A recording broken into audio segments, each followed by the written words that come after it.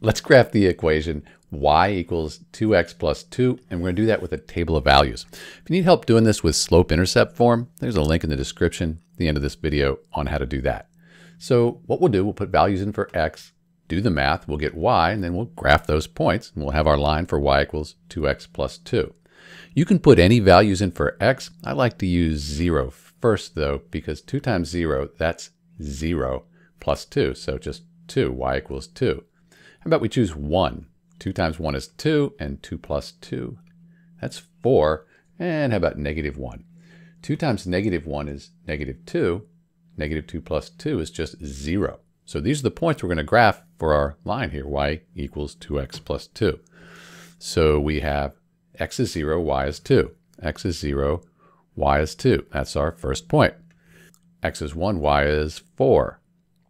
You could do it with just 2 points, but it's better to have 3 in case you made a mistake here. So how about x is negative 1 and y is 0 right there. And this is the graph for y equals 2x plus 2. Let's put a line through that. Then we can put arrows, show that it goes to infinity.